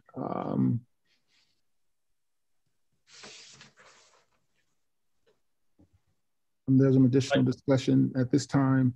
The next step is to move forward with a vote on the motion, or if there is an amendment to the motion, I believe this is the time that would be made as well.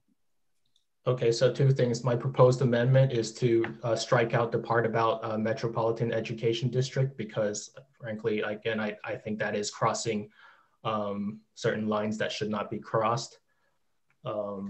And I will absolutely challenge that with the joint powers agreement if it goes there. The second, so I would just amend it to say, you know, we're only talking about internal committees for this motion. And secondly, I got plenty more to discuss if you will permit the reading of the various letters of support from community members and other leaders. So we've been here since 7. And there have been several opportunities for, again, to go through this process for communication with not only with the board, but the public at large as well. I would recommend that you submit those letters to this process so that they will be on the record versus in your hand. And at this time, we will determine. No. Mr. Sy has proposed an amendment to the current motion to exclude Silicon Valley Career Technical Education from the motion. And I believe that he said that he was conceding the assignments as far as the school sites in his amendment. Is that accurate? President Norwood, I don't know, I mean, is this allowed? I mean, this is about him and I'm not changing my motion. We have a motion and a second. Okay.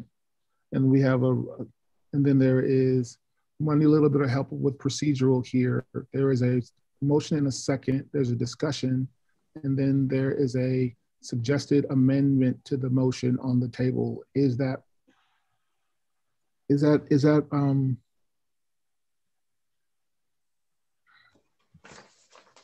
valid, Superintendent?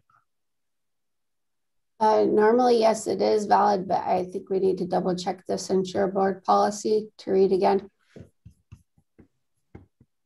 So Scott, if you would put the board policy, the censure policy up on procedures. Sure, let me. I'm not sure if the person who is being censored has a role in the vote. Okay, hold on one sec. Let me.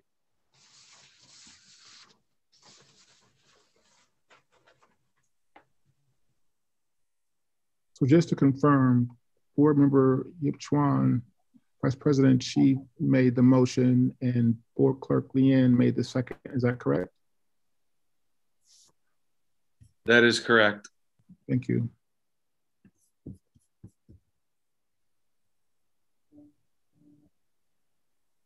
Well, while you're looking that up, I'm going to keep reading some of these letters to make best use of the time. And I'm doing this as part of discussion.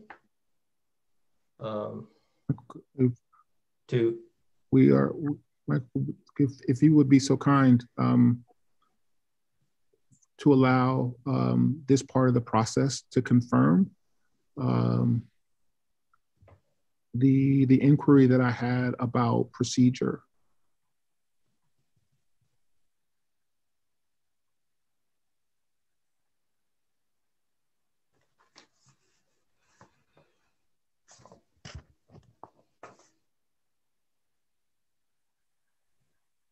So item 3 says, any motion to censure will be effective upon 3 affirmative votes of the voting board members. The board member who is subject to the censure motion shall not however, be permitted to vote on the motion, and his or her vote shall not be counted in calculating the simple majority.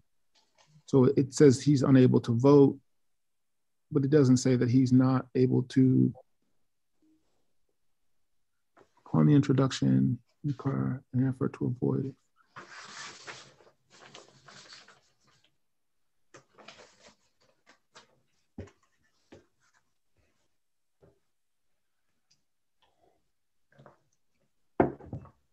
Yeah,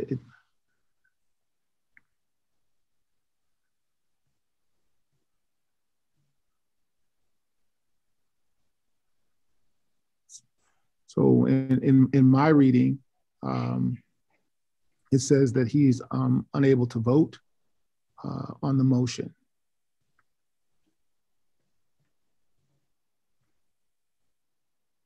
If he's not allowed to vote on his motion, should he not be allowed to modify the motion as well? And I think that's where the process comes in. I'm making an amendment. There's nothing in there that says I can't make an amendment. That's where I believe the process comes in terms of his ability to request an amendment, and that amendment can be approved or not. Now, is the process that, since Mr. Sy has made an amendment, do we vote on his amendment or his recommended amendment, and then if that moves forward, then we have a decision on action, and then if that does not move forward, does that present the opportunity to go back to the original motion, or do we re-motion again? Well, you could, go ahead. Mr. Sy has made, I'm sorry, go ahead, Superintendent. I was gonna say, you could ask if there's a motion to accept the amendment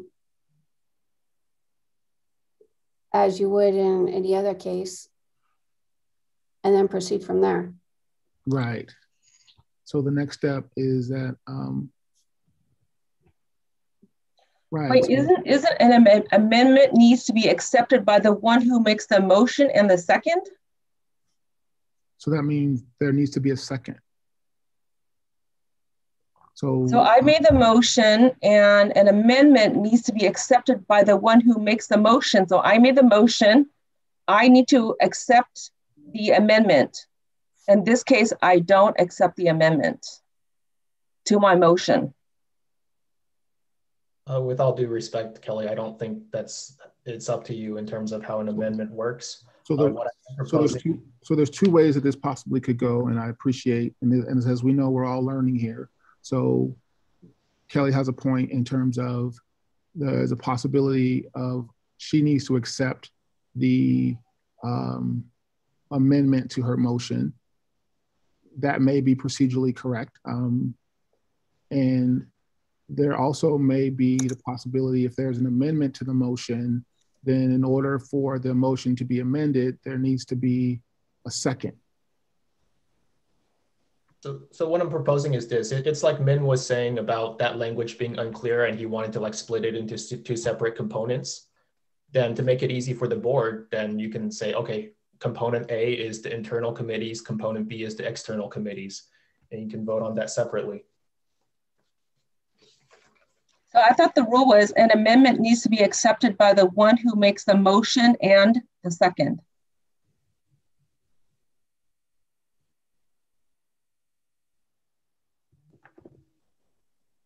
Do you have a link? Jordan, you're on. Superintendent Jordan, do we have any we have any information on this at this time? Yes. Robert's rules is I move to amend the motion on the floor. This also requires a second. After the motion to amend is seconded, a majority vote is needed to decide whether the amendment is accepted. Then a vote is taken on the amended motion. Yes, so therefore President Norwood knows that there is the amendment motion on the floor. Then you should be seeking for the second. And if there's no second, then it motion dies. Yes.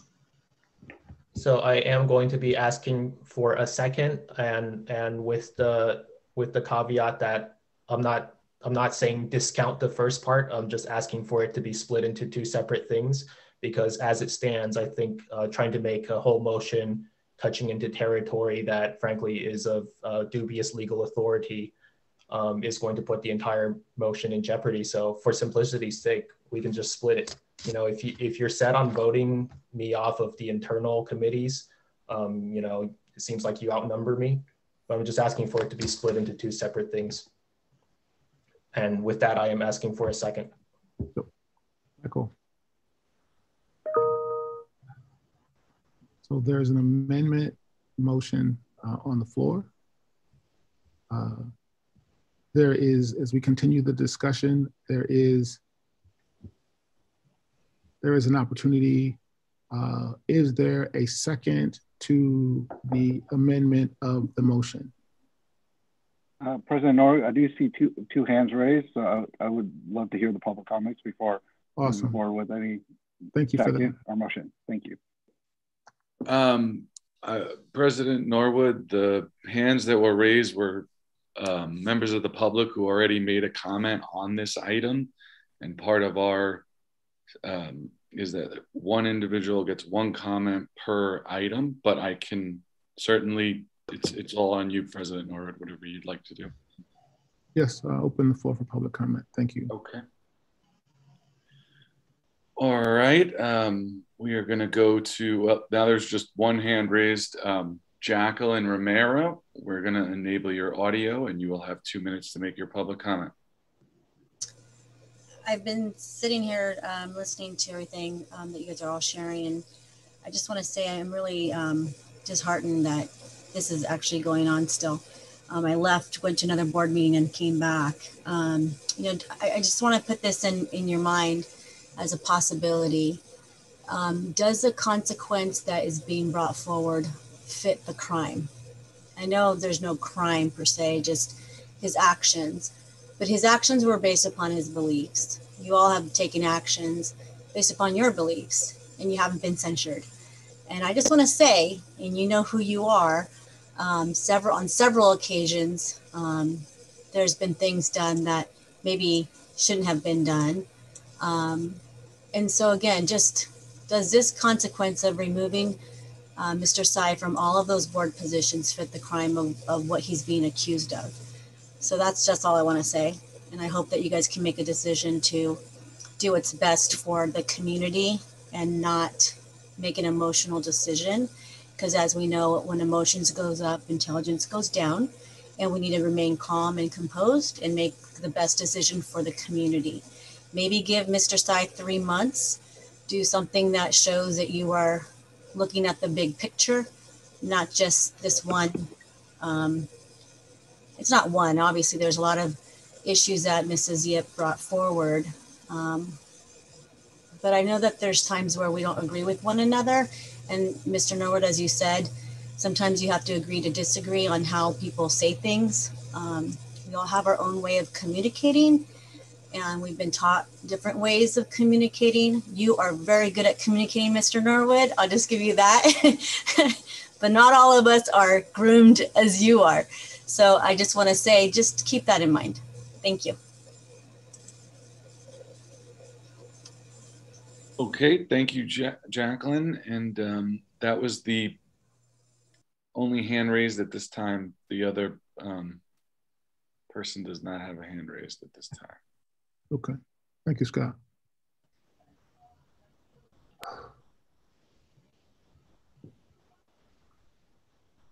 We have from board member side, we have a request to amend the motion. Is there a second?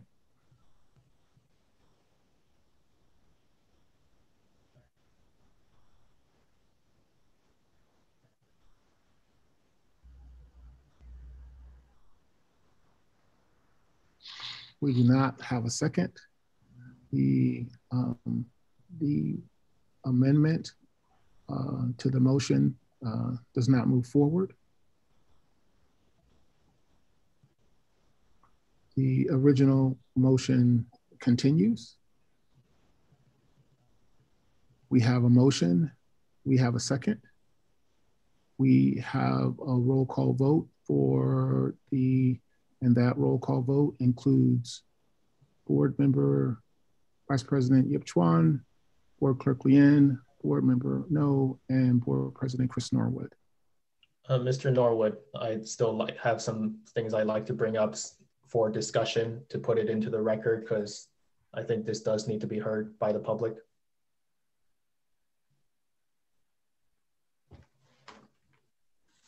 Mr. Sai. I'll read 4 more letters. Mr. Sai. So there is a definite time bound on this. Mr. Sai, I respectfully request that you recognize that not only do we have our board members here, but we also have our executive cabinet and superintendent here, as well as our student board rep. I ask that you be mindful of the time and the commitment of all of them as you consider what other information that you would like to share, that you prioritize what is the most pertinent of those 4 letters, and we proceed with one of them instead of the 4 so that we may be able to move forward. May you honor that? Are you willing to honor that request? These are already the prioritized letters. Are you willing to honor the request of 1 letter versus 4 now that we have a motion, we have a second, we had an amended motion that did not obtain a second, and I believe that the other board members are prepared to vote. Are you willing to honor the additional reading of 1 letter? Okay, if you're only going to give me 1, I'll take it. Just for the audience, if you need to go, I'm not going to say you have to stay here, but I do believe this is people should see what their government is doing. So I'll read this letter. To whom it may concern, I am writing this letter on behalf of board member Michael Tsai. The board is contemplating censuring him because he spoke out about the violation of wage and hour law that involves students volunteering for for-profit companies for no pay. It is more important than ever during the pandemic to protect workers and youth from being exploited in a time of economic desperation for so many. The recent proposal to use students' community service hours as unpaid labor for for-profit businesses violates state and federal law. The FLSA prevents volunteering for for-profit organizations. The result is the same under state law.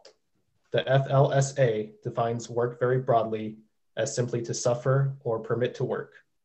Under these 2 definitions, volunteers partnering with a for-profit company and not for a public agency or other civic or charitable group are employees. In fact, an interpretive memorandum from the DOL makes it clear that most workers, regardless of how titled, are employees.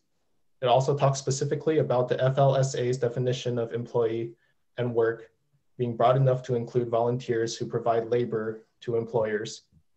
The DOL has issued 2 opinion letters addressing the issue of volunteers offering services to for-profit organizations. Notably, in both cases, the volunteers requested to volunteer with a for-profit company as part of a fundraiser for their civic group. Volunteers who provide services to for-profit organization in exchange for donations to group are employees in the first opinion letter. The DOL found that members of church groups and nonprofit community groups who offered volunteers to do gift wrapping for a mail order company in exchange for donations to the group were employees. The DOL stated that the services would not in themselves contribute to community or religious programs.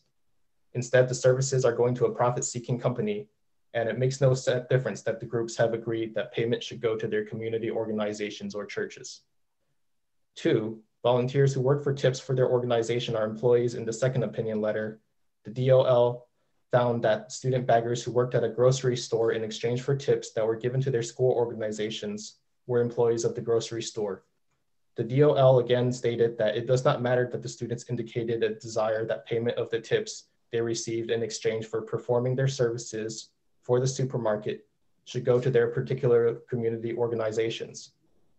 Board member Tsai was the only person who spoke out against the proposal. He deserves to be applauded for doing so, yet he is being censured. It appears this censure may constitute retaliation against board member Tsai because he spoke up for the students against exploitation.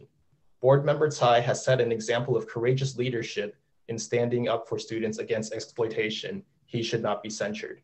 Sincerely, Ruth Silver Taub, Supervising Attorney, Workers' Rights, Catherine and George Alexander Community Law Center, Santa Clara University. Thank you. That's one letter. Thank you. And we have a motion. We have a second. Roll call vote. Board member, no. Yes. Board clerk, Han Lien. Yes. Board member, Board Vice President Yip Chuan. Yes. Board member Norwood. No.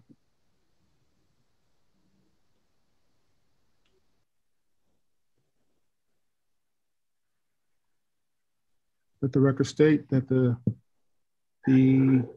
motion to remove Board Member Tsai from committees and for school side assignments and internal and external committees has passed by a vote of 3-1.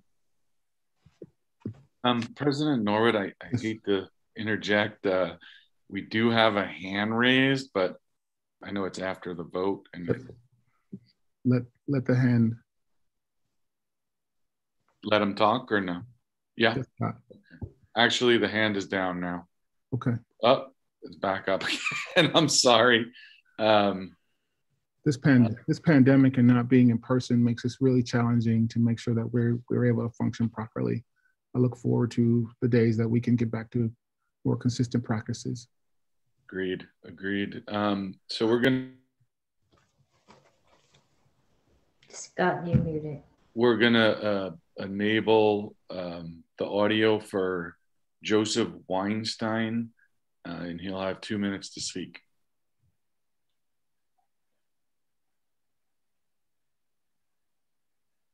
And now his hand is, I think he might be having some computer issues or something because the hand keeps going. No, I'm here.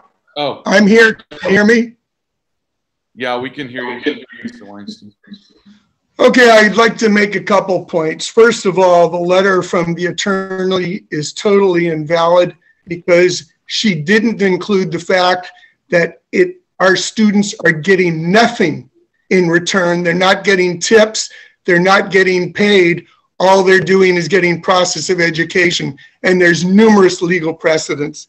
Second thing is that he is not being censured because of his issues just with Kelly. He's being censured because of the vote, because he doesn't attend meetings, as people have attested to today. He shows up late at meetings, as people have attested to today. And thirdly, everybody's concerned about him representing. I'm really glad the vote went the way it is, because I want to quote from an email that he sent out to the community on January 2nd of this year. And in this letter, or this email that he sent out, which he also asked to be a fundraiser, he says, and I quote, "In the last 2 years, I've seen a lot of things, some good, some bad, some ugly. I'm very proud to have led the transition to online learning." Now, if the public who's listening isn't concerned about the fact that you've got a board member who's basically said that Cheryl Jordan wasn't the one, along with our union leaders, who led to online learning, the teachers and everybody else, for a board member to take credit for this, and you want him going out in public? And then final thing is, the thing with Metro Ed is totally invalid if our school district removes him from the position. Metro Ed has got nothing to say with who we send to represent. Thank you.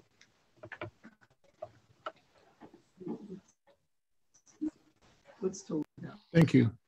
Okay, and there are no more hands raised at this time.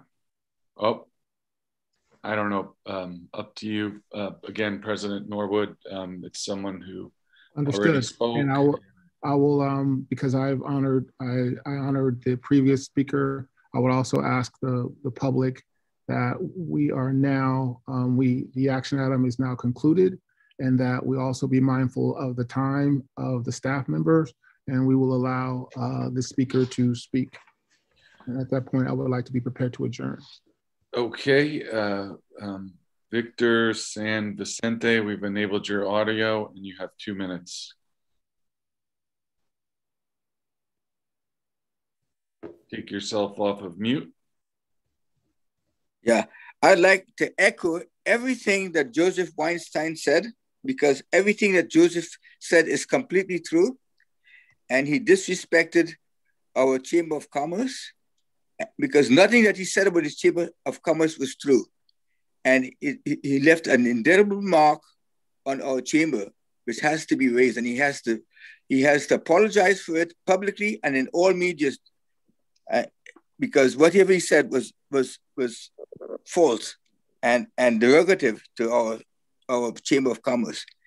And I support everything that this committee has done, and I support everything that our previous speaker, Joseph Weinstein, has said. That's all I have to say. Thank you. And with that said, as I prepare to adjourn the board meeting, I'd like to state that we have to continue to find ways to communicate. We have to continue to respect the differences and find common language so that we can move forward. We can do this work in a very civilized manner, without accusations, without pointing fingers, without blame. We can. And with that said, I want to thank everyone for their service. I want to thank everyone for their taking a part, as we stated in the very beginning, this civic engagement. Executive Cabinet and Superintendent, thank you for being here. While we understand that this is not necessarily the business of the school district in the traditional way, as elected officials, again, as governance standards dictate, we have to do this in public. So, and although it was not perfect, we did our best, and we will continue to do our best and work through the differences that we have on behalf of Milpitas Unified School District, the families and the children we serve. And with that said, For President Norwood, can I request something that we add the amendments to motion procedure to agenda for future discussion, especially on censure? What was the request? Yeah, to add amendments to motion procedures to our agenda for future discussion, especially on censure. Okay, so yes, that can definitely be done. That can be made. That request can be made to the superintendent to be agendized at a point in the future. I believe that should also be a part of our board retreat, as well as the discussion of our protocols moving forward. Thank you. Thank you for that. Okay, I would like to give a message to the staff. I understand you were brought here when I know you've been incredibly busy preparing for the school reopening. You may have been told by some others trying to say, oh, this is Michael's fault that you're being dragged out here. And I would just ask you to take a step back and think about this carefully, that, you know, I didn't want to be here. Who really was it that initiated this so-called process? Mr. Sy, if you would like, if Mr. Sy, if you would like to have an item agendized, if you would like to, at your leisure, communicate through the processes that we have in place, I would ask you respectfully to do so. We are preparing to adjourn. I'm going to get it out there. If you want to leave, you can leave. But I think for all the people who are here, they deserve to hear what the community is saying, and it will be heard. So at this time, our meeting is adjourned. Thank you. All right. So I'm going to continue reading the voices from the community.